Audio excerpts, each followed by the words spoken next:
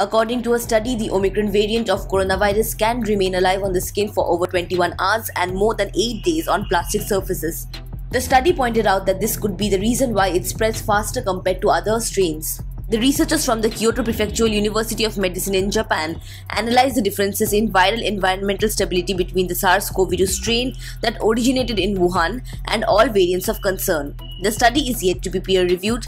It found that the Alpha, Beta, Delta and Omicron variants exhibited more than twofold longer survival on plastic and skin surfaces than the original strain. The authors of the study said that the high environmental stability of these VOCs could increase the risk of contact transmission and contribute to their spread.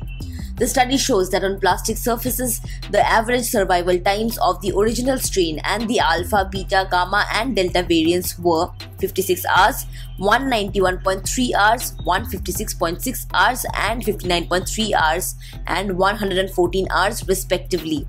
However, according to the researchers, the Omicron variant could survive for 193.5 hours. They said that on skin samples, average virus survival times were 8.6 hours for the original version, 19.6 hours for Alpha, 19.1 hours for Beta, 11 hours for Gamma, 16.8 hours for Delta and 21.1 hours for Omicron.